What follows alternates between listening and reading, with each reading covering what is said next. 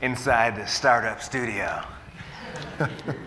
Okay, guys, so we have like just one rule. Again, we have microphones for you guys to ask questions. The one rule that we have is that whatever question that you guys ask, it has to be able to be answered by everyone on the stage. So, you know, not too insider baseball. Ron, tell me about the new Brooklyn Nets arena downtown. Doesn't work out too well. That works great in New York, that joke there. Yeah, it kills. It works great. Okay, this is a question, and Gentry, you got into this, you answered it at the very end, but I want to ask you guys briefly to answer this question. And Tara, we know we're going to hear more about you tomorrow, but I want to hear each of your your why to what you're doing with nodes. Oh, cool. So for me, I mean, I think I talked for a second about the sort of origin story of where the pain point was coming out of dealing with Snapgoods and the fact that we felt like we were not serving our users well by not helping them leverage their networks better. For me, I mean, the ongoing pain point that actually was a precursor even to that was I spend so much time trying to figure out when I want to break into a new business or examining a partnership or whatever. I'm looking on a page to figure out in the About Us section who I'm connected to, who can make the warm introduction for me. I'm copying and pasting names. This is a year and a half ago. Every single name on a board of directors, every single name on a board of advisors, every single name on a team into LinkedIn, Facebook, looking up Twitter handles. That literally was what, for me, was kind of like, God, it would be really nice if somebody actually took the pain out of understanding my networks better. So that was my big why. Now, Tara, briefly, you can just give us a brief background of the Tuxedo Agency, but we'd love to hear a little bit more about the why of what you do. Actually, well, I'm here more representing Biosphere, which is, as some of you may have heard of. And Biosphere and the why of what I do is all about fixing the consumer brand relationship. I think it's backwards right now. We have to go to the brands. We have to spend a lot of time researching, and we don't know what to trust, what's out there, what's offered. And I think the brand should have to come to us and pitch us, and we should be able to pick from the best of.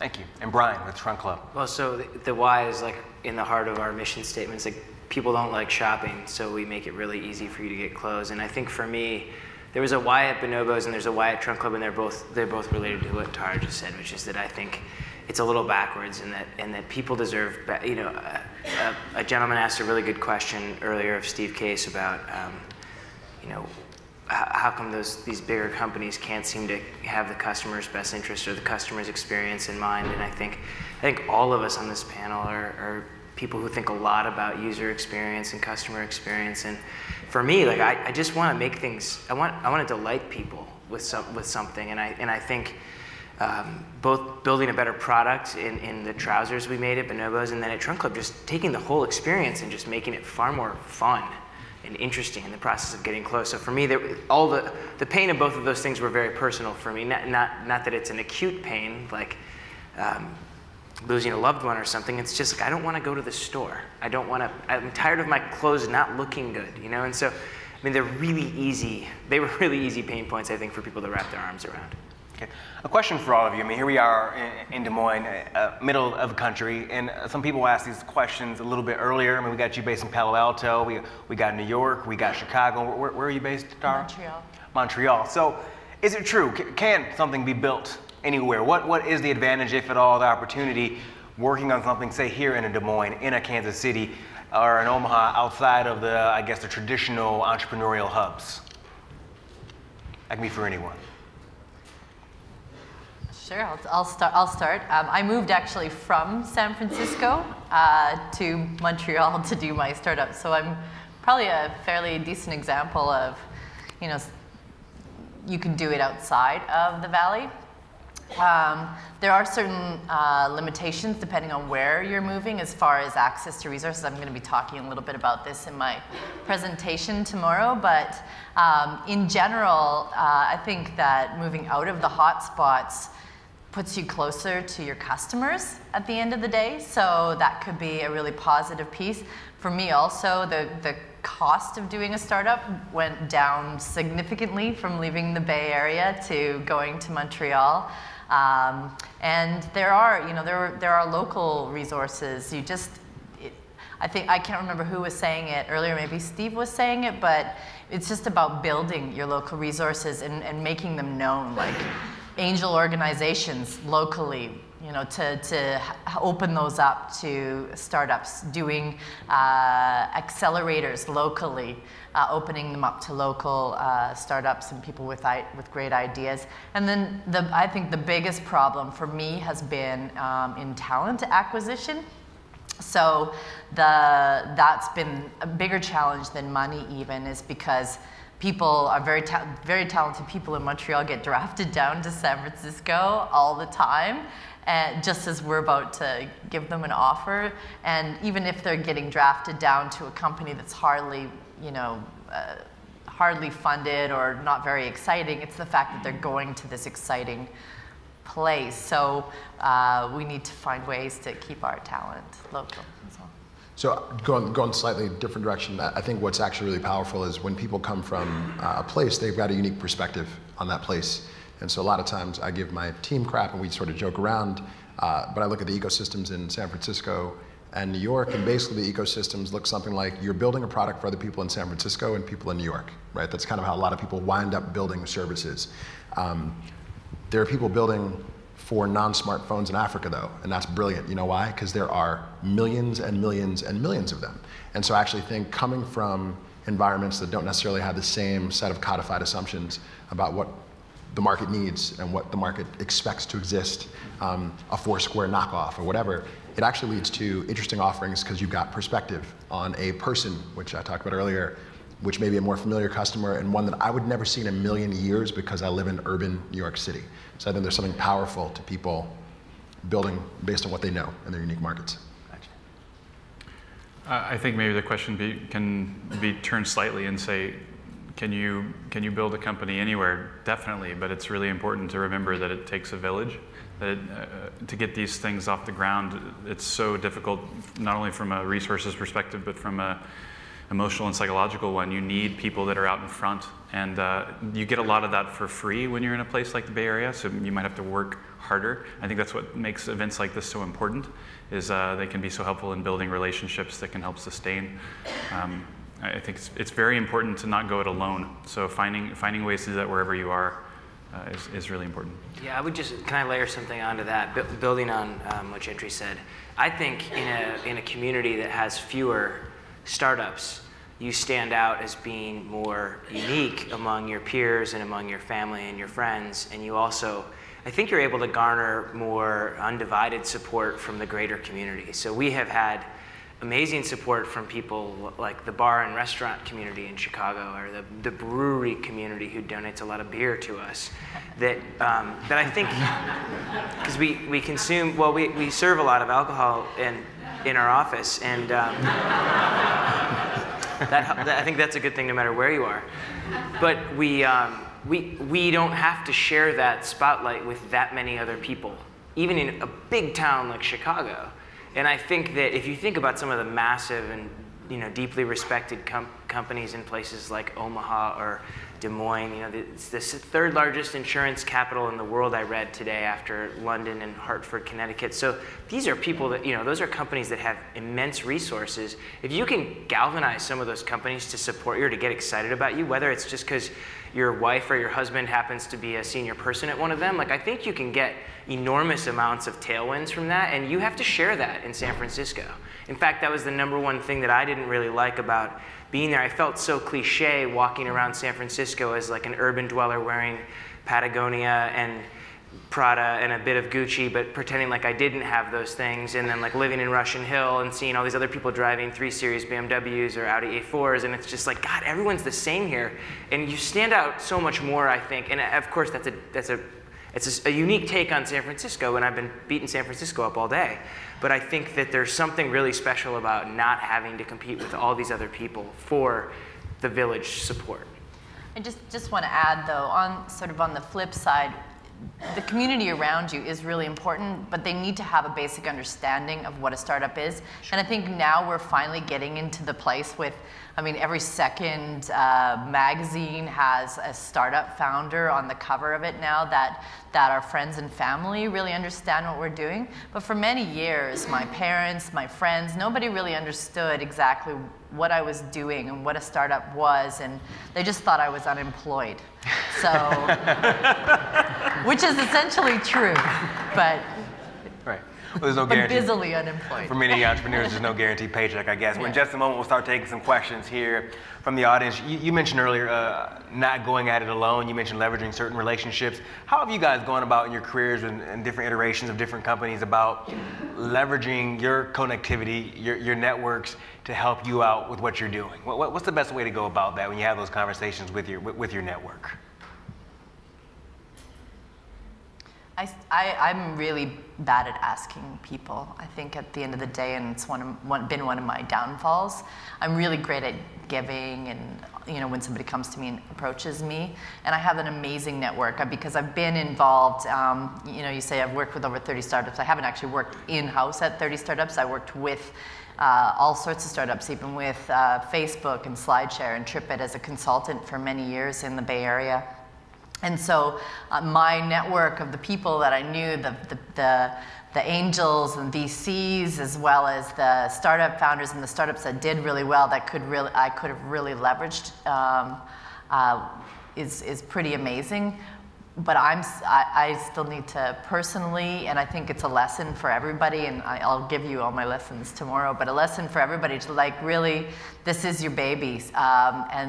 And if you don't believe in it, if you don't believe in it enough to leverage your network and go back to the people that you've known for many years and say, hey, help me out, or hey, give me some feedback, or introduce me to these people, and really do that, then you're not going to succeed. If you can't believe in yourself, nobody else is going to. I would actually add, it's really interesting, because I think we've almost in some ways, we've made it sound like you got to go ask your network, this amorphous, nebulous, your network. You're just going to go beg for stuff with a cup. And I actually think that's not actually what you're doing in many ways. I mean, I'd be curious what the rest of the folks here think, but I think you want to be most successful when it's not a nebulous ask at all, when it's really specific. Yeah. I mean, super specific. I've gone to a person and been like, hey, and you try not to don't make it a huge ask unless you really need to pull that favor. It might be something simple like, don't ask them, hey, so I'm trying to find new potential customers to talk to. And then make them do the work of being like, okay, well, what market? Who do you want an intro to? Do the work for them and be like, hey, do you have one person who runs a nonprofit that you really believe in, who heads up development? One. That's a simple ask, and it's a targeted ask. And if you've been good to them, and I think that's part of it, is being good to your network, they're not going to turn you down, and it's really easy for them to win and help you out with a specific ask. Brian, you're agreeing with the specificity. I thought that was brilliant, eloquent, exactly right. I would agree with it 100%, and I would just add maybe a really helpful framework for thinking about the notion of networking that's been shared with me by somebody that really resonates probably more than anything else on the topic is, you can't hit up your network. You can't hit someone for the first time in 4 or 5 years asking for a favor. So if you want to be able to really lean on your network, you got to stay on top of it all the time, and you have to give a lot. And it's what a lot of people will, there are people here that have come to give their time as volunteers, and there are people that are here on stage giving their time instead of running their companies. And if you don't ever do that kind of stuff, I don't know if it catches up with you, but I certainly feel like if you do a lot of it, people really are willing to sort of pay it back. And I love that about the startup community. I think you'll find more often than not that that's one of the heartwarming aspects of being in these kinds of industries and being around these types of people. And I just think you have to embrace that. And if you're not someone who's really comfortable being extroverted, or at least being willing to share in a way, if you're introverted, forcing yourself to look for ways to look out for other startups, then I think that you do that over and over and over again, and things just start to really kind of fall into place. Just to add on that, just speaking very pragmatically, advisor shares and giving equity in general. Equity is about aligning incentives, and a Delaware C Corp is a wonderful, wonderful thing. If you're starting a company and you can incorporate it in such a way that, or if you already got a company and you can incorporate it in such a way that you've got shares to give out, and you can give bits and pieces to the people who you want to be involved in some way, shape, or form, what you're saying to them is, I want you a part of this, and if I win, you win, so help.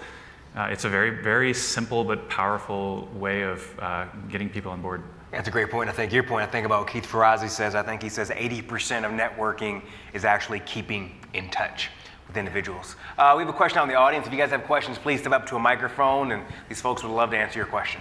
I just want to ask Brian if we can hang out tonight.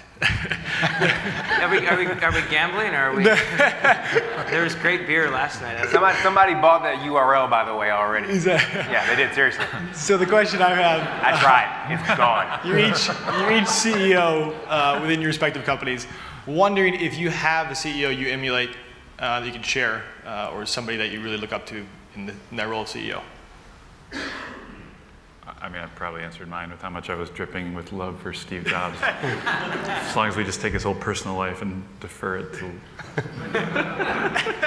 Who do you love, Ron? I actually have come to have a CEO crush on Jeff Bezos. I feel like he's kind of a sort of an unsung, not super flashy, and he is playing chess, not checkers. Like I just think he's thinking steps ahead and doing the unsexy bits, looking at his own business and how he builds process as potentially extensible lines of business that he then, Amazon Web Services, which we spend a lot of money on every month, came out of fulfilling a need for his own company. So I respect that immensely. Tara, any CEO crushes? Yeah, I mean, I don't know if she's like the world's best role model, but Sandy Lerner, who was she was one of the founders of Cisco, but then also went on to found Urban Decay, a cosmetics company. And I just think that her diversity and her ability to run a company no matter what the basis is pretty awesome. So Reed, I can never remember which one is Hoffman and Hastings, but the guy that runs Netflix, I think it's Hastings. Yeah. I probably am most enamored with his culture presentation, and I've used that very borrowed from it liberally. I'm a huge fan of Steve Case. I feel like I have so much admiration for people who've been as successful as he have that seem to have a singular focus on like helping make our country, a better place. We were really close to having Revolution invest in our latest round, and the more I got to know him, the more respect I built for him. I don't know as much about what he was like as a leader, but we all hope, I think, one day to move to the next phase where you're really giving back, and I think that it's good to think about those people even earlier in your career and have them as role models. So. It's amazing how the CEO, I guess, icon of Jack Welch back in the day has kind of changed over the years nowadays. We have a question right over here. So I'm looking up here at the panel, and it's a pretty well-dressed, suave panel that we're looking at here. So some of the people that actually know me in this room will be surprised to see me in a shirt that has a collar or buttons on it. And the culture that I come from, kind of from the development and to some extent creative world, I actually had a developer tell me once, like, I don't work with suits, right? Like there's this sort of barrier between the business world and the development world. So my question is, why should I own a sport coat in my closet? I mean, I feel like I got to take this one, right? Where do I start? I mean, look, what I always tell guys at Trunk Club when they ask me that question is, we don't want to sell you anything that you're not comfortable in. But the case that I would make is that that a lot of our developers have a lot of fun getting more into fashion in that process, and I would simply say it's worth experimenting with. I don't think you probably, I don't know you, but if a lot of people in the audience do, you're probably a very talented guy, and truthfully, I think there's always a risk of not fitting in culturally. But I think you can do it artfully, right? I think there's a way to like dress in a blazer that that's right for you without sort of trying too hard. And I think a handful of art engineers do it really well. And you've got a different set of, I'd say both of these guys have their own take on like blazer that seems very much appropriate for them and comfortable in their own skin. And that's the thing I would say is like, if you're gonna try something like a blazer and you're like, I don't need this, whatever you do, make sure that when you see yourself in the mirror, you're like, yeah, I like the way this makes me look. And that's sort of the way that we espouse sort of the blazer or different types of fashion that we try to push people toward experimenting with. I don't know if others want to pick this one. I would just like it to be known that I now own whyshouldiownAsportcoat.com. So whoever beat me to that first one, got you. I was ready to go.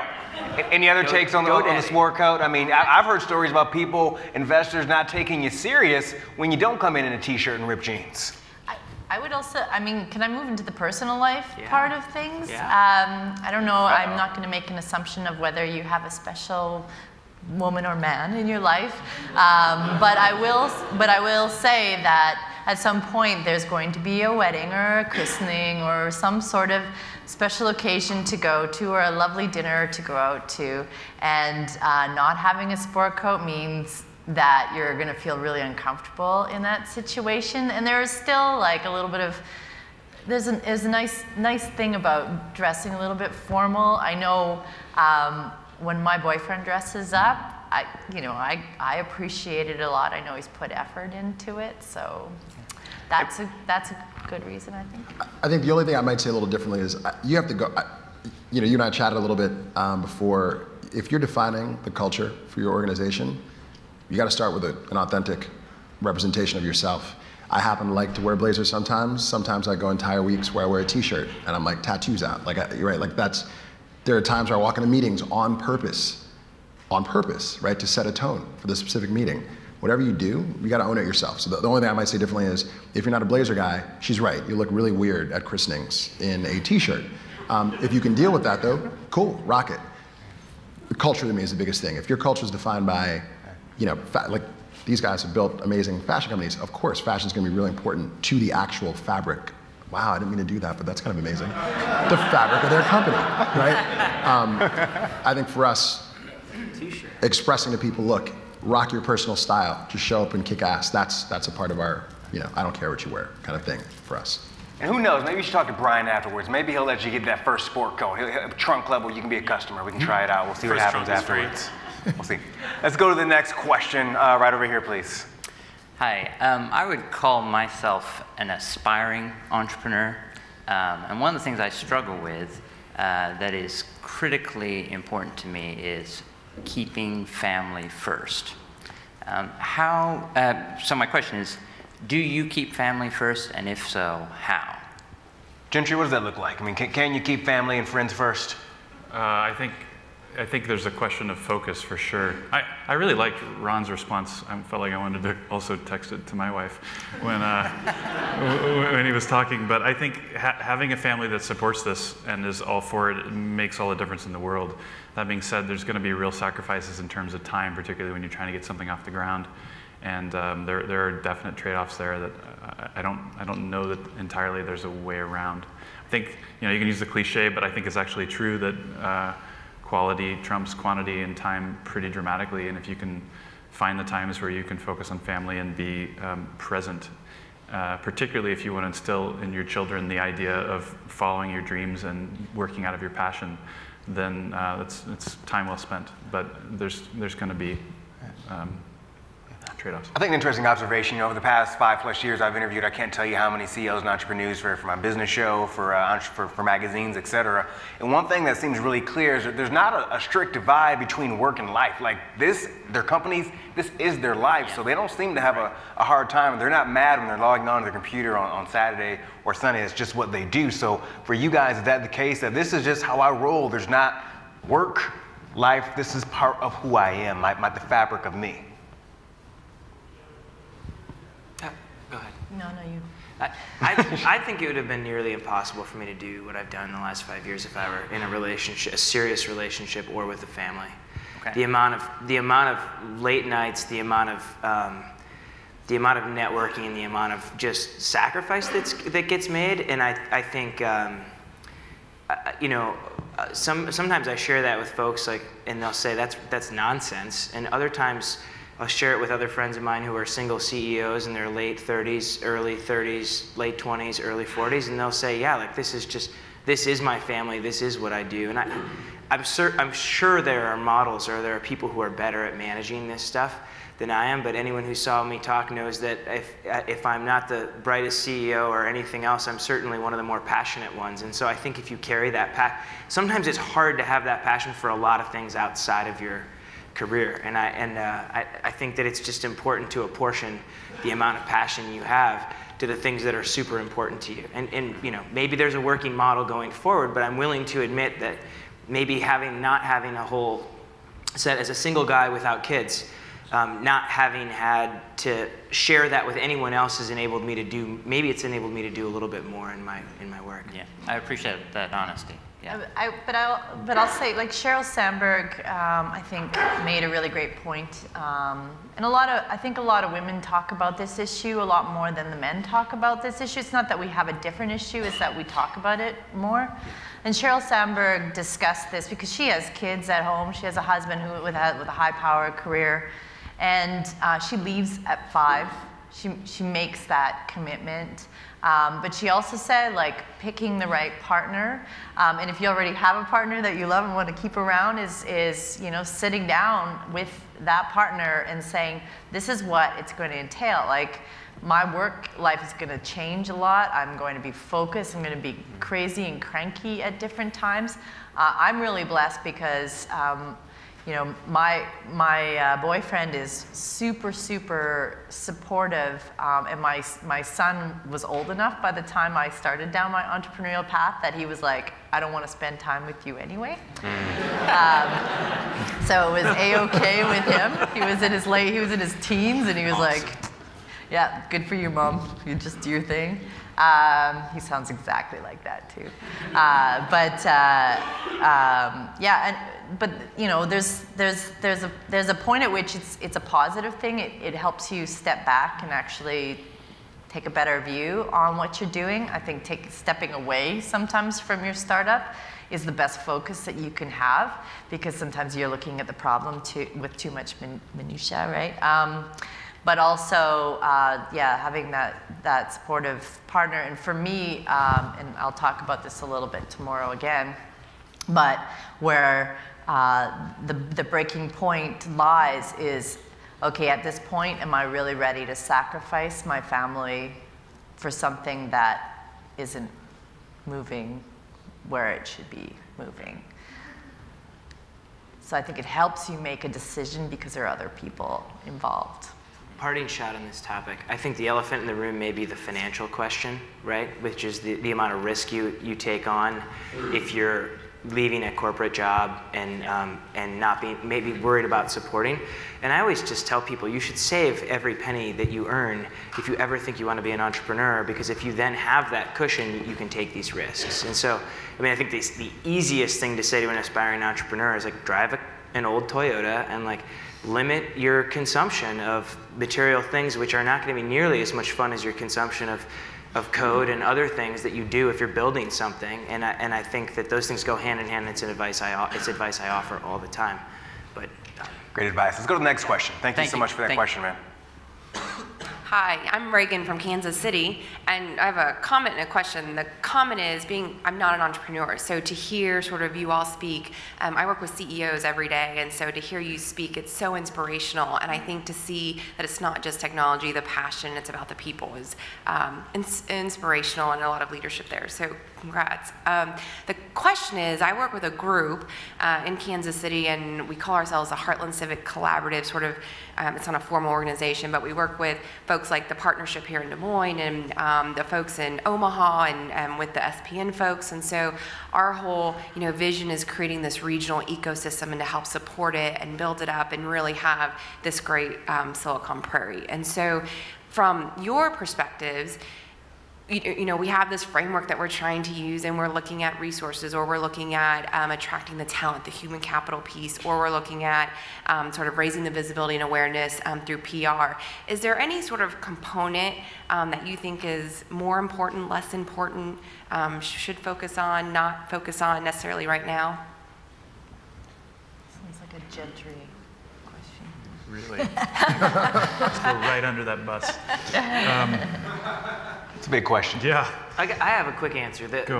A reporter from the Business Journal here asked me a similar kind of question. And I found myself wondering if these large companies in the Midwest, like the Conagras of the world, or the Crafts in Chicago, or the Principal Financial, I think if they hired more people from undergraduate schools in the area, and then had like an up and out policy, sort of like what McKinsey does, if they were willing to sort of have like a training program that you just did it for 2 years and then you didn't, there's just no, like the cool thing about VCs, they hire young people and they're like, there's no way you'll have a job here after 2 years. So you end up going to work for one of the portfolio companies or something like that. And I found myself like brainstorming with this fellow, like, what if everybody committed that they were gonna have even more robust young person, young graduate training programs at their corporations where they were bringing in 50 and that only 25 would ever have a job after 3 years. Because it seems like in some of these other cities, people get, they get swallowed up by these big companies and they never leave because the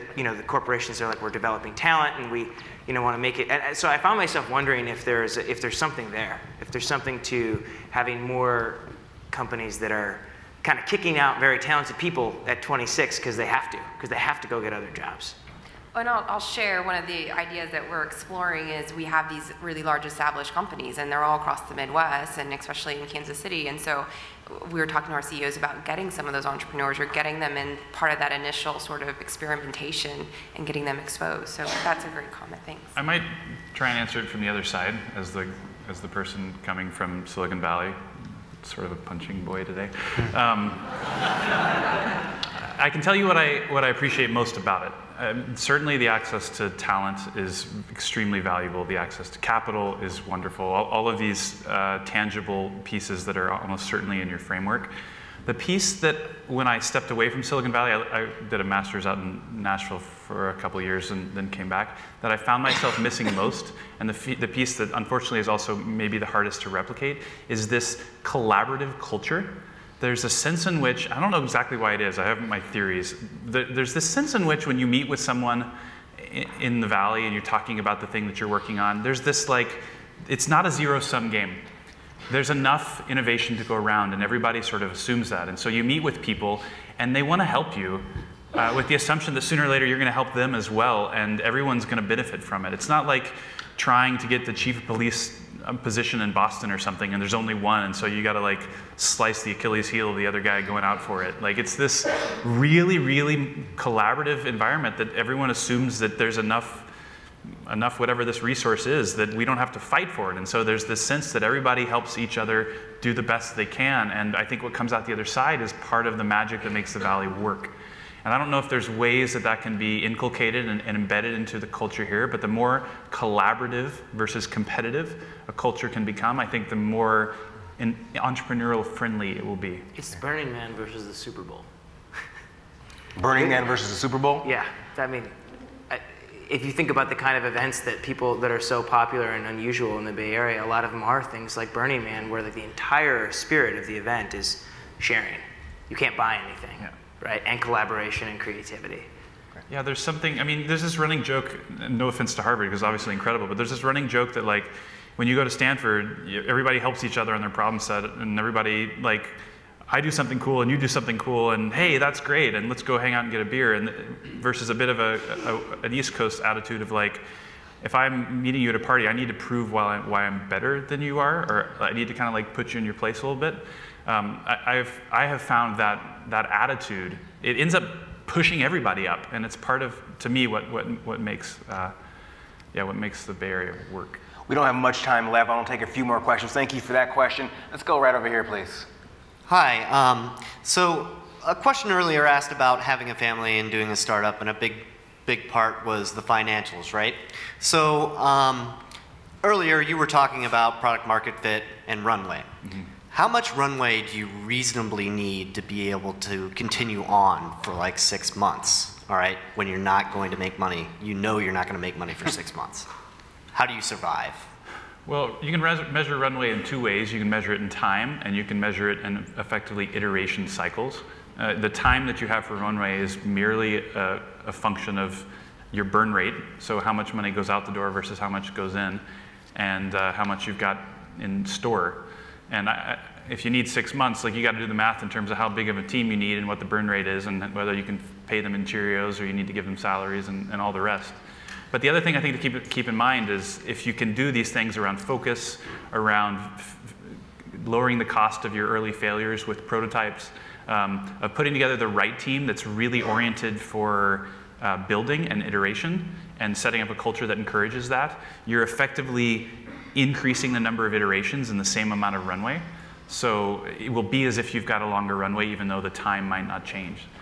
Great. The answer is it depends. I mean, I want to get through. I'm sorry, 2 last questions real quick for these guys before we run out of time. Unless you have something quick to add, Ron. The one thing I thought that was actually a great answer. I think the most salient thing to come out of that in many ways is milestones. Like to do what he just described, you got to pick actual concrete milestones, right? So if you say, there are 5 things I want to learn about whether or not this is something that we should be building, we'll build big, force rank them. What are the 2 or 3 or 4 or 1 thing that you can actually test in the next 3 months, 6 months, 9 months, and then it becomes a money issue, but at the very least then you know which part of your team you need to resource more, better, and you're focused. You're all working towards, we tested it, we learned, it worked, it didn't, but you all know what you're working towards. 2 last questions. Let's go over here, then we'll come back over here. All right, my name's John Schnipkoit, and I'm from Cedar Rapids, which is pretty close to here. And my question is kind of based on my experience on my second startup, and a lot of the time I've spent this last summer has just been traveling around and going to other ecosystems and around, in the Bay or wherever, in Chicago and Boulder. And really just, I think it's been great for me to not only connect with new people and really see how, those systems are working and how I can just work with those people, after the fact, but just to really appreciate maybe what makes us unique. So since you're all from different areas, what's a event in your area that you would say is like the one thing you should go to if I'm in, New York or Chicago or Montreal or whatever? Great question. Definitely hit the Montreal Startup Fest next summer. People come from all over, which is ironic because it's not just Montreal, but it's an amazing event, really great speakers. It's very much like this one. It's over 3 days, lots of cultural activities as well. So. Great.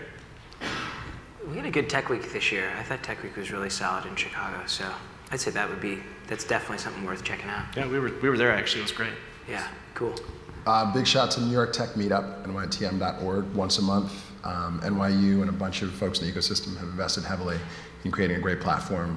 Technologists and investors show up once a month, and it's an amazing turnout. 800, 900 people, 3 times oversubscribed. You can usually get a ticket, and if you can't, talk to me. Sweet, thanks.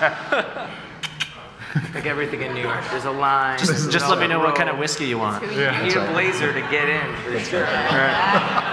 Did you have one, Gentry? Yeah, I mean, sorry to answer your question like a designer, but I think if you want to tap into the Bay, the best thing to do is to pick a week, plan to go to SOMA and write as many startups as you can ahead of time and piece together exactly what you want to see, because there's so much going on that it's probably how you'll get your highest reward. Yep. Actually, the Bay Area is probably the best place to go when there's nothing happening, not when there's something happening.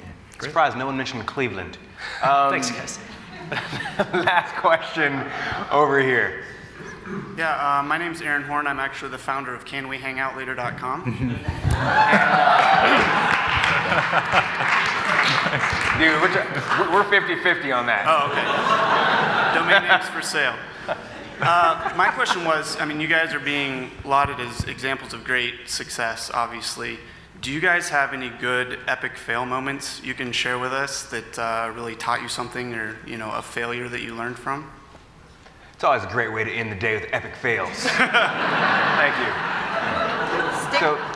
Stick around for my talk tomorrow. It's all about that. So cool. Yeah. Brian, anything beyond your story that you shared earlier today? It's pretty epic. No, not really. Okay. Brian? I repeat, a man fell asleep. I think the reality is, from a product market fit perspective, Orchestra isn't a success yet, and we're still on that journey. So the whole thing is still an epic fail. Keep watching. Keep watching. Well, ladies and gentlemen, please give it up to Tara Hunt, Brian Spaley, Ron J. Williams, and Gentry Underwood.